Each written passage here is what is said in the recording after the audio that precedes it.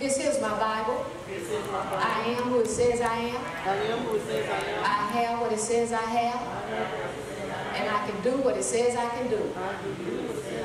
Today I will be blessed by the seed of the Word of God. I boldly confess. My mind is alert. My heart is receptive. I will never be the same. Never, never, never be the same. In Jesus' name, amen. You are a chosen generation, a royal priesthood, a holy nation, a peculiar people, to show forth the praises of Him who has called you out of darkness into His marvelous light. Hallelujah. All right, praise God. You may be seated. Lord, that's who we are. We are that chosen generation. And we really are. We are a chosen generation, a royal priesthood, a holy nation, a peculiar people. And the whole purpose is to show forth the praises of the Lord God Almighty to the world. In Jesus' name. This is the second lesson on the race we run. The race we run. My God, my God. And church, we are truly in a race. I want you to also know that the devil, our enemy, is in one too. Being aware of this, we must prepare ourselves and use every spiritual weapon at our disposal along the course to deal with him and deal with him every time he raises his ugly head with deadly force. We got to deal with him with deadly force. We want him to always know that he can't come back this way. You know, we want him to know that we're not playing with him. We want him to know that we're not going to compromise with him. Amen. You know, you just got to do that, because the enemy does not like to take no for an answer. In John 10:10, it tells us why he comes at us. And we're going to deal with that a little bit later. But right now, on last week, I had the reader to read out of the Message Bible, Hebrews 12, verses 1 and 2. But I want her to read the Amplified today. If you would do that for me. The Amplified. Verses 1 and 2, Amplified. Therefore then, since we are surrounded by so great a cloud of witnesses, take your time too, who have borne testimony to the truth, let us strip off and throw aside every encumbrance. Anything that's unnecessary that we're carrying, that we have, that we're dealing with, is an encumbrance. I think Jesus said, my burdens are light. So we need to take off anything and pull off anything that we definitely don't need to be trying to run a race with. Come on. Throw aside every encumbrance, every unnecessary weight, and that sin which so readily, deftly, and cleverly clings to and entangles us. And let us run with patient endurance and steady and active persistence the appointed course of the race that is set before us. A steady persistence, a steady and active persistence, not in and out, up and down, round and round, you know, but be persistent, persevere, be regular, you know, just be where you're supposed to be in running the race. Hallelujah.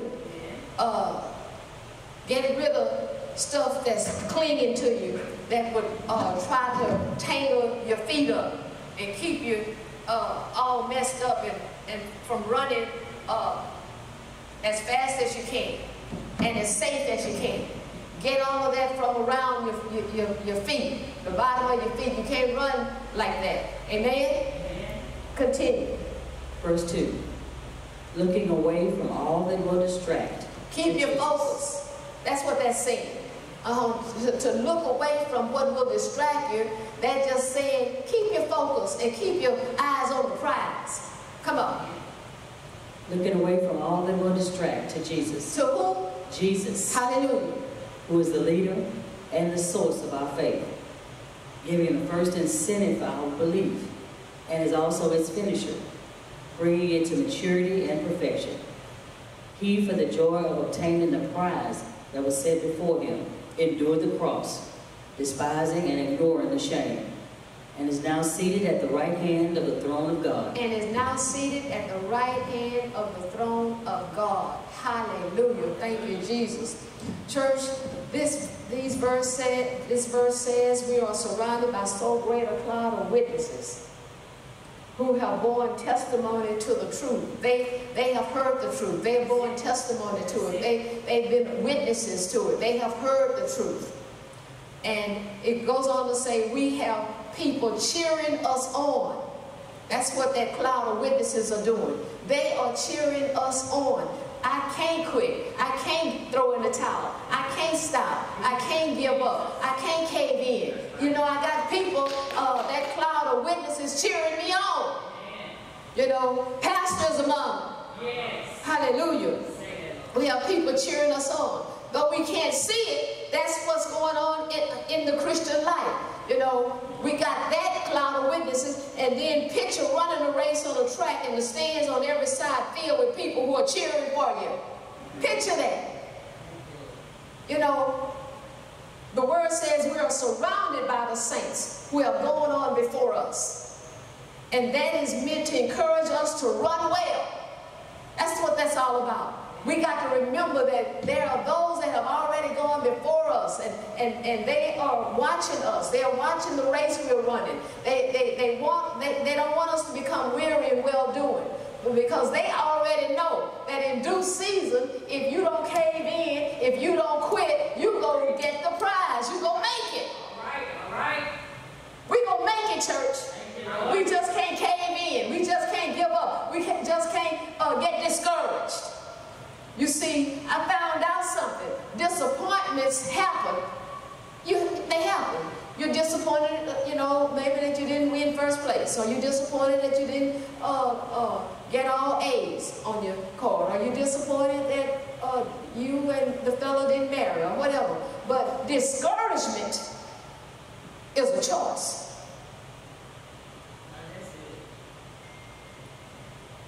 Discouragement is something you choose to be. I don't choose to be discouraged. I hope you caught that. I really don't choose to be discouraged. Fellow runners, we are in this race only to win. You see, those that have gone on before us and made it are not only our examples, but according to Hebrews 11, they are also our cheerleaders. No matter what the hardship they went through, no matter what the test was, no matter what the trial was along their way, they still made it. Because they didn't quit. Make it, you know, to make it, you got to keep at it. You got to keep going. You can't quit. No matter what mistake they made along the way, they still made it.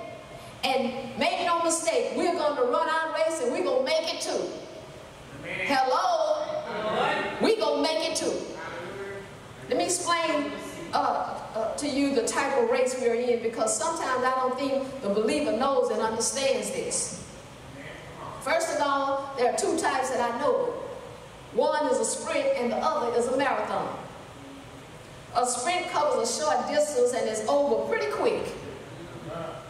A marathon, on the other hand, covers miles and miles and may last for several hours. But the difference is not only one of distance and time, it is also in the amount of stamina they require from each runner. You got to have your body in shape. You got to be in shape. You got to have your breathing together. You got to have strong lungs. You got to have your muscles together. You know, you got to have your feet together. You know, it's just not about distance and all of that. It's also an amount of stamina they require from each runner. You got to withstand some distance. You got to withstand some time. You're going the long route, and it's going to take some time. You're not going to sprint this one out, and we're not going to sprint it out either. Amen. If you have ever run a race or sat on the sidelines and watched as others ran, you know the power of hearing people cheer one another on. You know how you felt cheering your team. And that young man running with that ball down the field, you were probably running with him. Long as, he's running down the field, you running with him, cheering him on. With this in mind, saints, you know we are not in a sprint but a marathon. And I cannot say this enough. We are in it only to win. Last time we were with you, we shared that number one, you have to show up at the starting line. And you do this by faith. You got to show up. Your starting line, your starting gate could have been in Sunday school, or summer camp, or a month-long revival, or 9-month revival. But you showed up. Amen. See, God was getting you ready for a brand new type of race. And you had to show up. Number two, I told you, you have to enjoy the race you're running, and you do this by faith. Whether you like your starting line or not, you know that this time at camp, or this time at the revival, or this time in that from week to week and month to month revival, you knew something was different taking place. You knew something was happening to you, and it started from the inside out. That's the Lord tenderizing your heart. He was tenderizing your heart, and he was getting you ready to run your real race. All this time you had been marking time, but now it was time for you to show up, get into it. And then third, you have to run your race, not somebody else's, and you do that by faith. But why she keeps saying you do this by faith, and you run by faith, and you go to the starting line by faith? Because everything you do for God is going to have to be done by faith. Because without faith, it's impossible to please him. It's going to be done by faith. I couldn't step up to the plate in the flesh. Let me make it real plain. There's no way I could have stepped up and started doing this in the flesh. I've been long gone and hard to find. You can't do God's kingdom business in the flesh. The flesh can't last. The flesh can't hold up. The flesh can't hear from God. There's no anointing on the flesh. You got to do it by the Spirit of God. It's got to be done in the Spirit of God. You got to do it not by power nor by might, but by Spirit. I got his word on it. That's what he done told us that. And he's told us that we're going to do the greater works. And so, they have to be done in the Spirit. The flesh has nothing to do with that. Nothing to do with the greater works. Today, we're going to deal with some more pointers to help us run our race, 4 through 6. And the fourth point I want to share with you is this. Know who's for you, and this is done by faith. You got to know who's on your side. You got to know who's for you. Most times the athlete has a sponsor. Am I right? Most times they have a sponsor. Sometimes one athlete may have several sponsors. I don't know if that's because of his gifts, skills, and talents, or his popularity, or his good looks, but sometimes they have several sponsors. They are the ones who assume the full responsibility for or pays the expenses required for a sponsor. They're the ones who assume the responsibility for that individual, and they pay the full amount of money required. You know, they're their sponsor. In our case, our sponsor is Jesus. Right. Jesus paid it all. All to him I owe. He's paid it all. I don't owe nothing to nobody. Right. He shedded it all. He covered me in his blood all over. From the top of my head to the sole of my feet. Didn't miss a spot. Amen. Jesus is our sponsor. Amen? You got to know Jesus is ours. He is the only sponsor we need to run our race successfully. You listening? The only one we need. How many of you agree that he has assumed full responsibility for us and has paid the complete cost on our behalf? Yes. Anybody in here agree? I know he has. Amen. Nobody else could have done what Jesus did. Nobody could have done for us what he did. And because it has already been taken, the price has already been paid, we can run freely and without hindrances and without encumbrances and without backpacks and all this. You know, he's there to support us all the way. Let me stop right here and give you a few words of caution.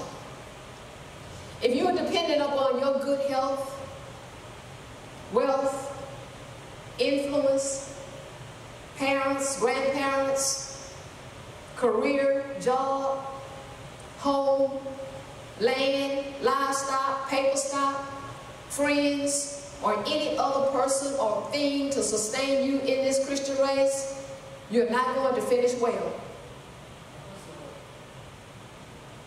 Don't mean to hurt your feelings, but you're not going to finish well.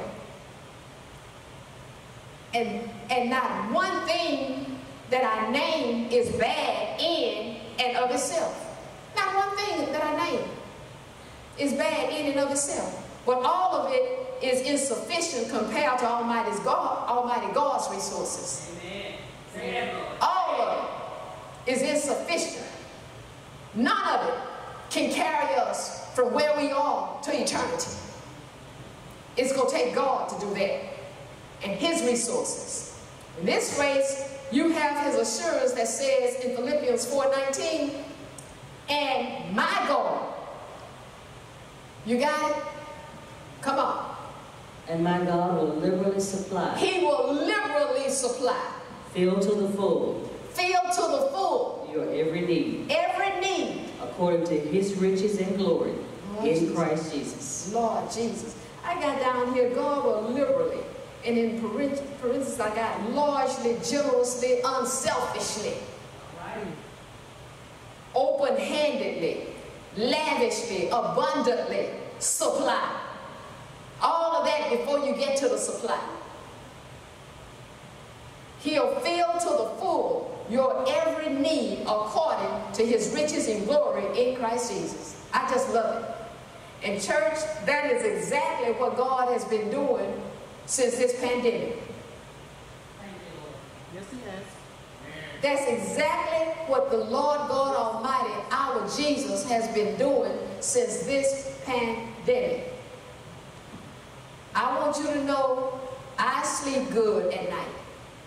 I do not toss and turn. God, Jehovah Ezer, is my helper. And I thank God for that.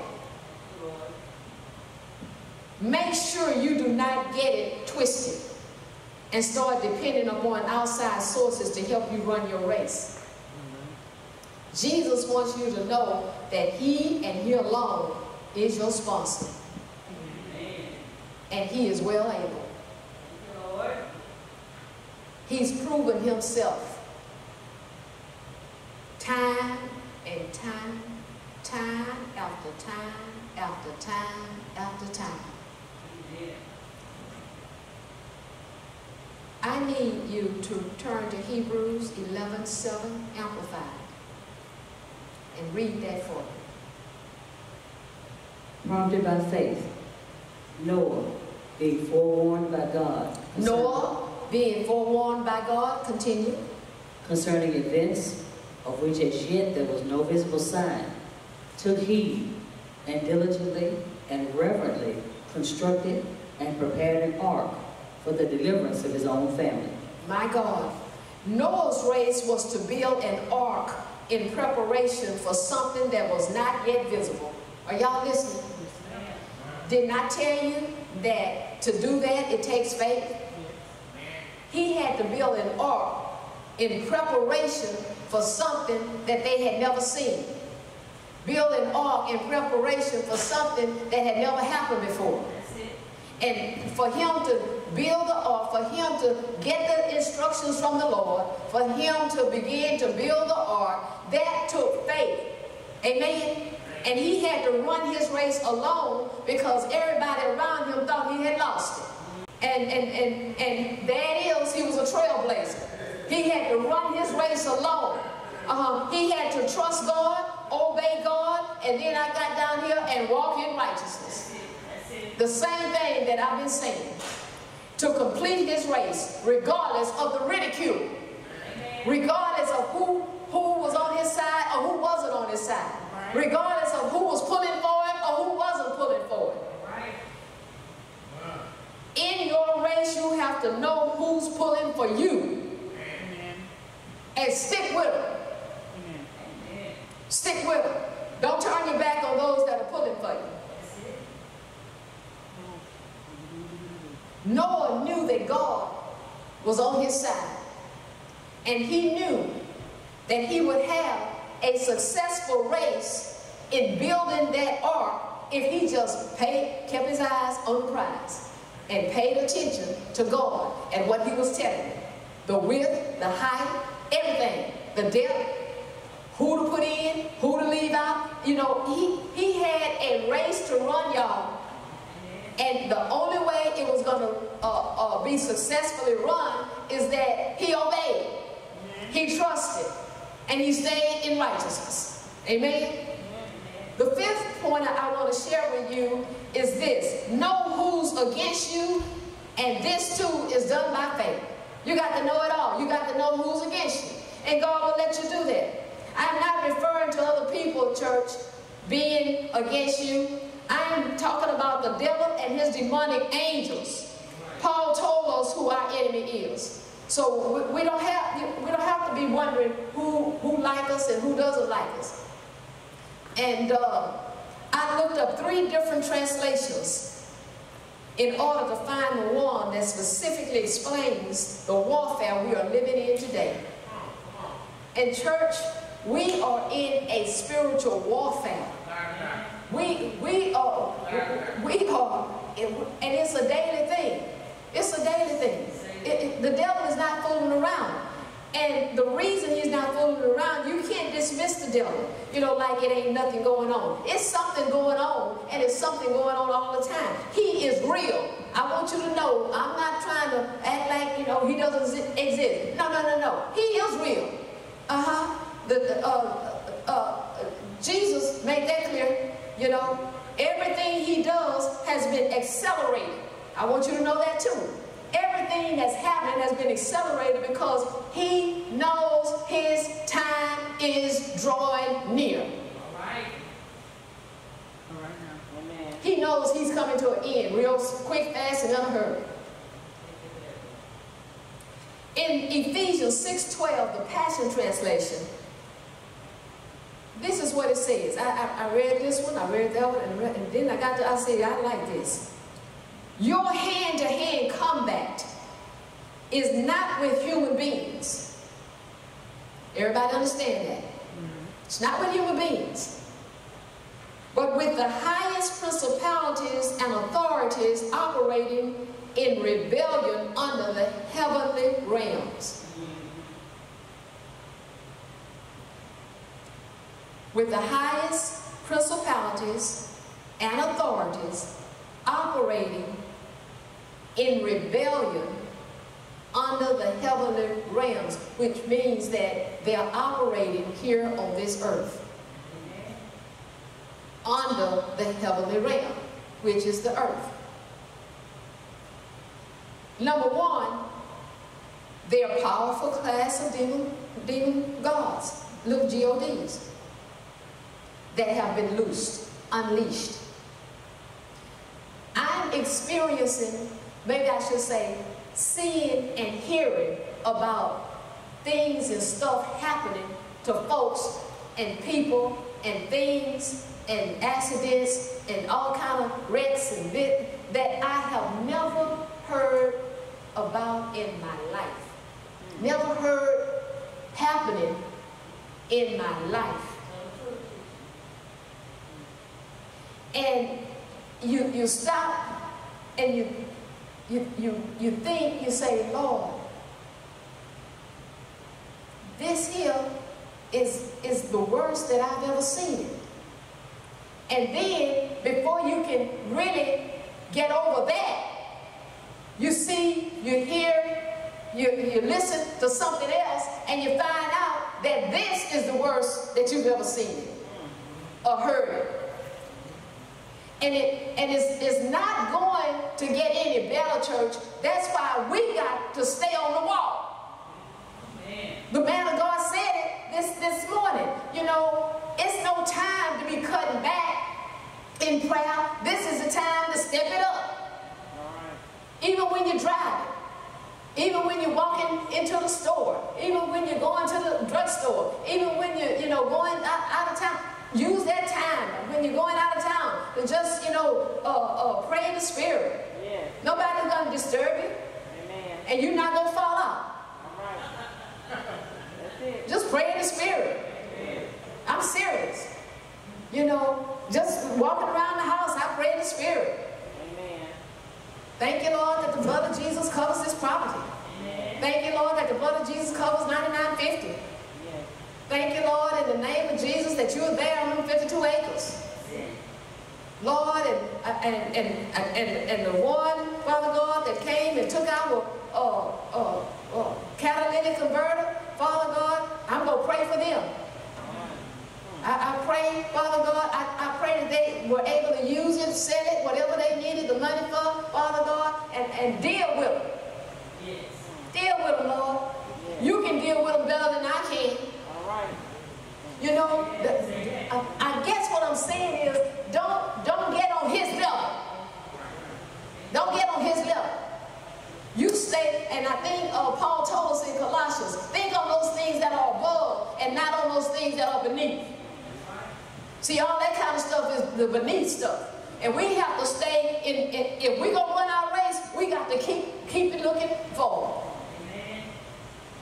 Stay looking forward. Don't look to your left, don't look to the right. It'll slow you down.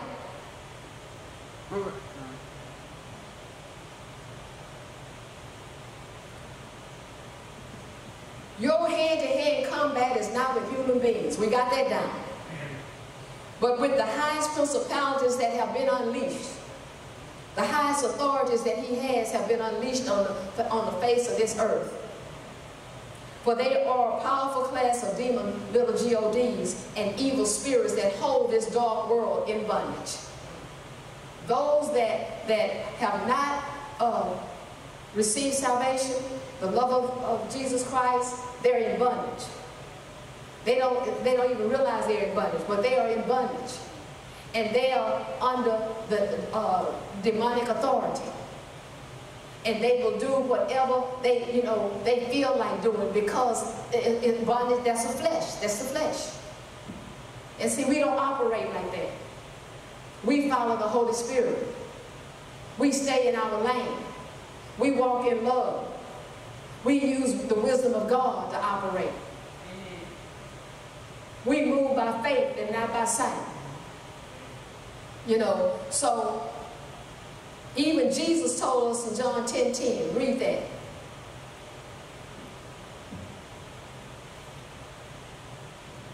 The thief comes only in order to steal and kill and destroy. Jesus said, I came that they may have and enjoy life and have it in abundance to the full till it overflows. I'm telling you, that's the Lord God Almighty who is on our side in our race. God wants us to, He wants us to, if you're going to have a life to the fullest and abundance and all of that, I'm telling you, that's somebody that wants you to win. And He wants you to win every time. And He also warned us in John 14:30. Read that one. I will not talk with you much more, for the prince, the evil genius. Stop right there. He called the enemy, the devil, an evil genius. I call him slick with it. He is an evil genius. And he's deceptive. He's a liar. He's wicked. And he's always trying to get you to do stuff, when he thinks you're down, when he thinks you're out, when he thinks that you're all alone, when he thinks that you're in your pity party. That's when he slides up. He's an evil genius. That's when he comes sliding and slithering up to you to try to speak into your hearing. Jesus said, I will not talk with you much more, for the prince, the evil genius, the ruler of the world is coming. Come on, what else did he say? And he has no claim on me. And I got here, he has no claim. And you know what that means? When you put things in layaway, they call it layaway. They give you what they call is a little claim ticket. A claim ticket. And that claim ticket allows you to claim your merchandise. Well, I got here and he has no claim and I am not his merchandise. All right, all right.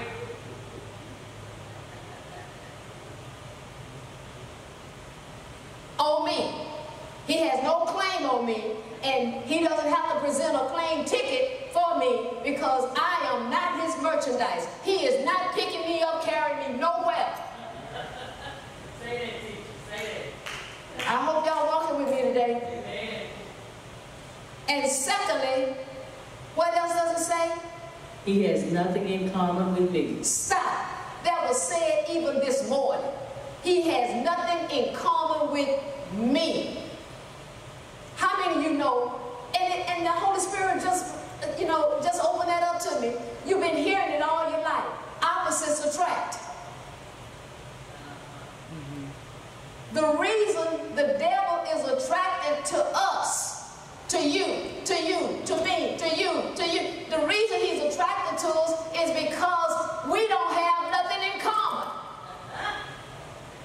I don't know if y'all heard him say that this morning. When he said that, I say, wonder how he get all of that. He read my notes. We don't have anything in common. He was talking about how he loves to pray. Let me go back to the subject matter. He was talking about how he loves to pray. And that's real, church. When you love to do something, I love to teach, I love to pray. When you love to do something, you are like a fish out of water with somebody else who thinks very little of prayer, who don't really want to dwell on the word. Are y'all listening to me? And so the enemy comes at us because he already knows without a shadow of doubt he has nothing in common with us. All right. He's going to come at you. He's going to try you. He's going to feed you lies. He's going to attempt deception. Because he knows that in the real world, and that's the spiritual world, he has nothing in common with us. And he's attracted. I got down here, opposites attract. That's why we are so attractive to him. We're just the opposite. He's evil, we're good. He's wrong and we're right. We're up and he's down under our feet. We're just the opposite from him. We love the Lord, he can't stand Jesus. I said, Lord, have mercy. It ain't but one Holy Ghost in this house. And I love it. We are opposites from him. And that's why he's so attracted to us. We don't have the same thought pattern. We don't think alike. We don't like to do the same things. We don't like to go the same places. He like to be bop de bop. I like, hey, open heaven. Hey, open heaven.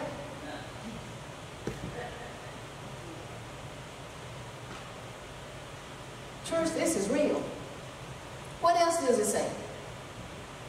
There is nothing in me that belongs to him. Stop. Did you hear that? There's absolutely nothing in me, in you, that belongs to him. In other words, he has absolutely no ownership. Right. None. He has no ownership. Continue. And he has no power over me. And he has no power or authority. Right. No control to rule or run me. To rule or run you. You don't have to listen to him. You can shut him off at any time. You can kick him out of your house at any time. Right. Open the car door, stop at the stop sign, let him out. At any time. Church, when circumstances come against us to try to get us off course, we must realize they're from the devil.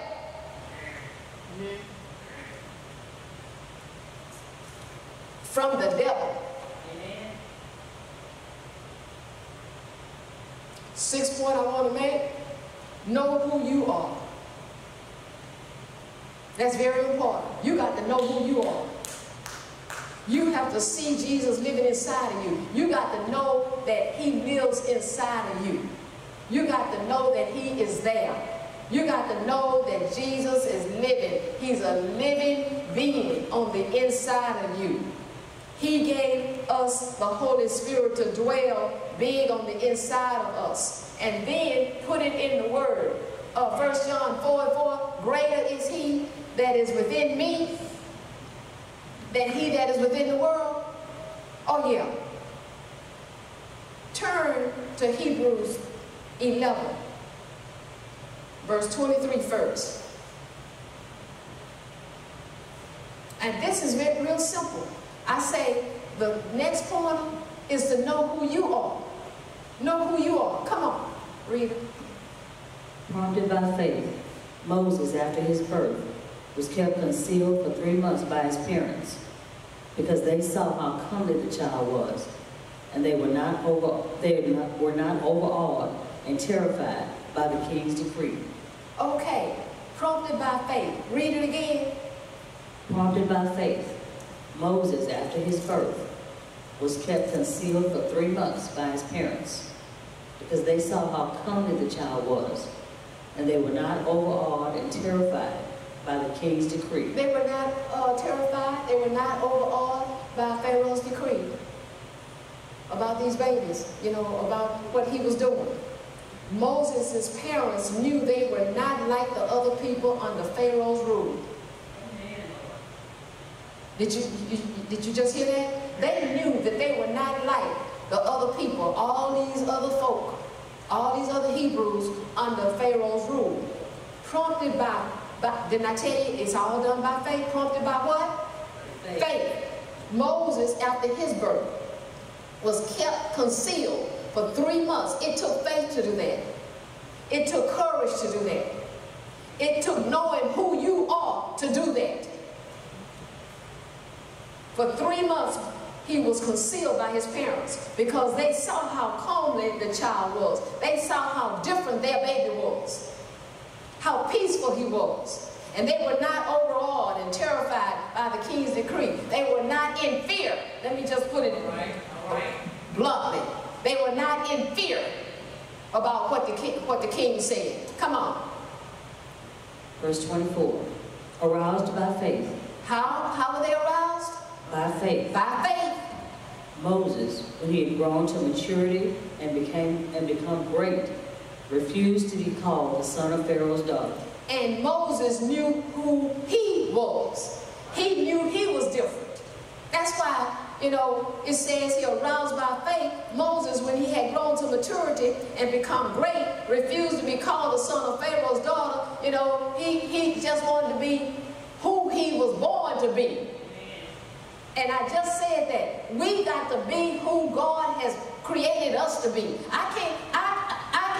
Can't nobody beat me being teacher. It's not another individual on the face of this earth can beat me being teacher. Because that's who God created me to be. This is what the Lord wants you to know today about you. Let me Psalms 139:14.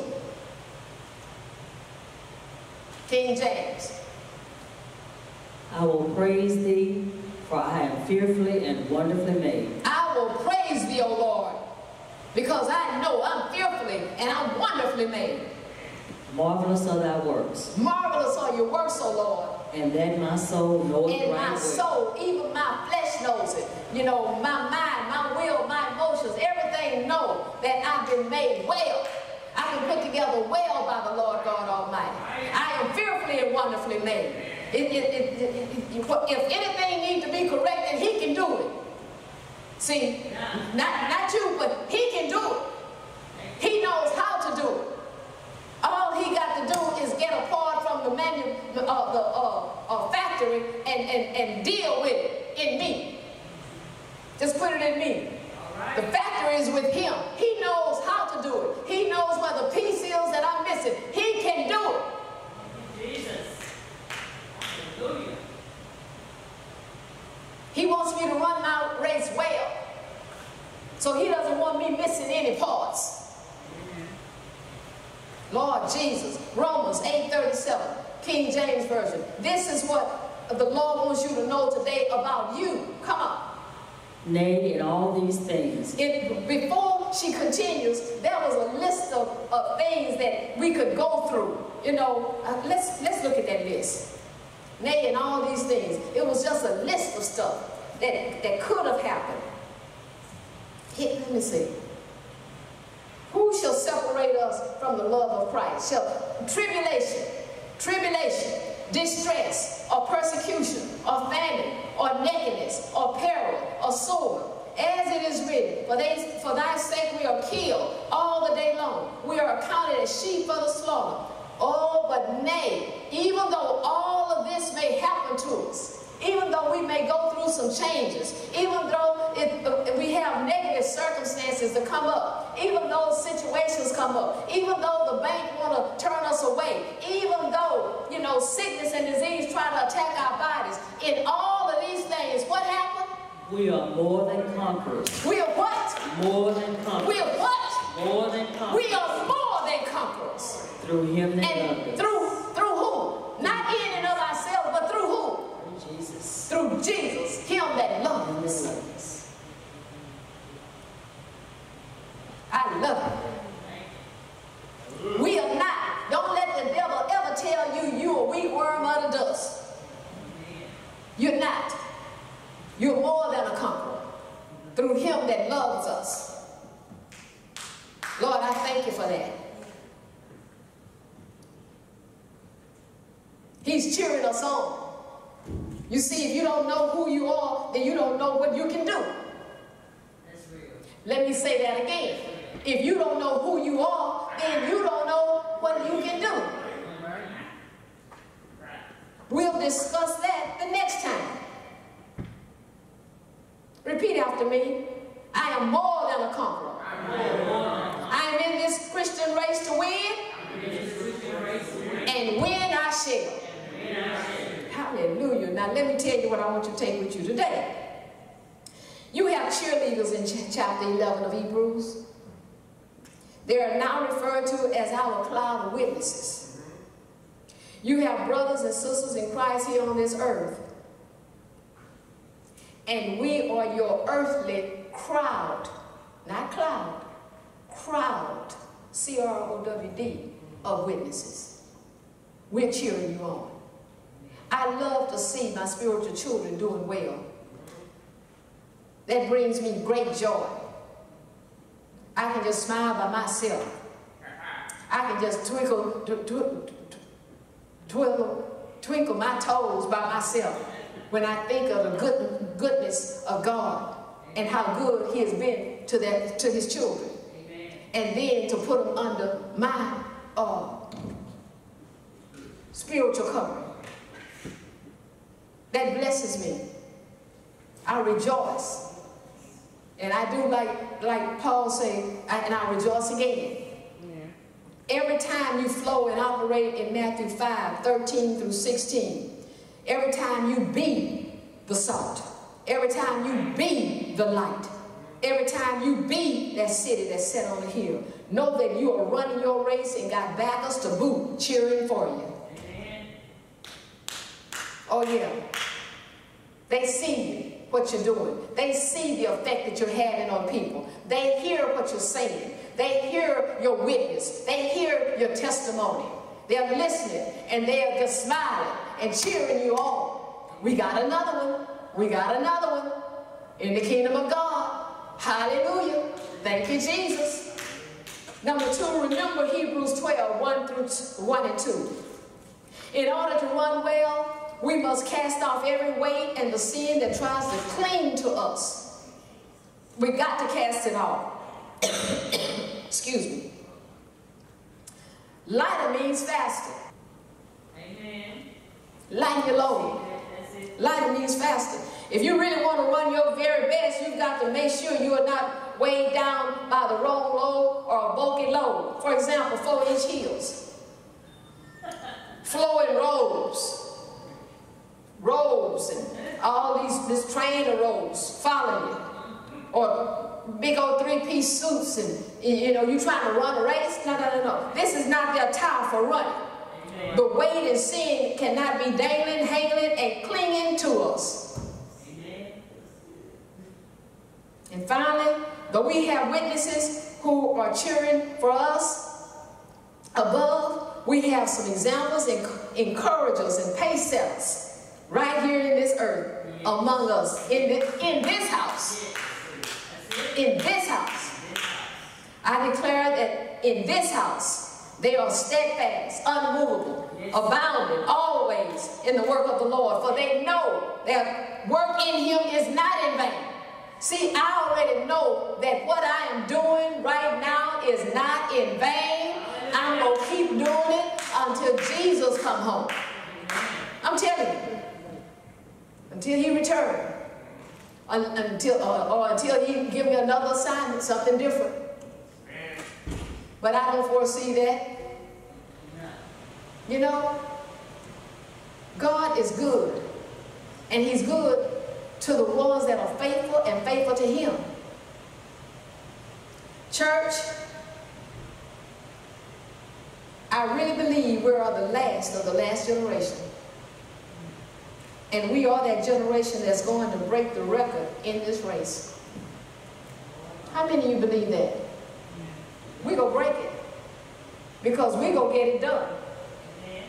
We are that generation to get it done.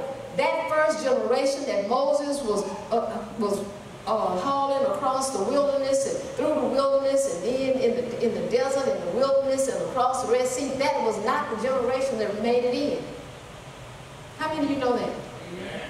I think it was only 2 out of that generation that really made it in, Joshua and Caleb.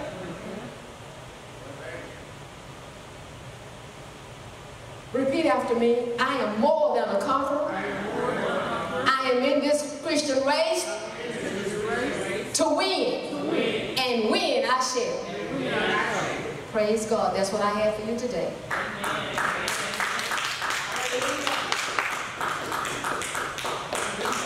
Thank you, Jesus. Thank you, Lord. Hallelujah. You may stand. Hallelujah. Thank you, Jesus. Lord, we thank you.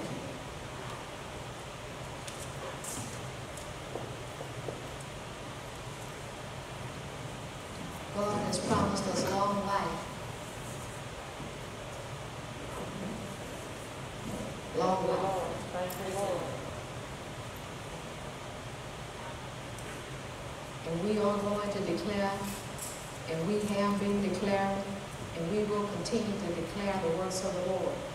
Amen. Everywhere we go, people will know who we are in Christ Jesus. Even if we just say a sentence or a word, they gonna know who we are. And they gonna know that we're different. They gonna already know that we're different.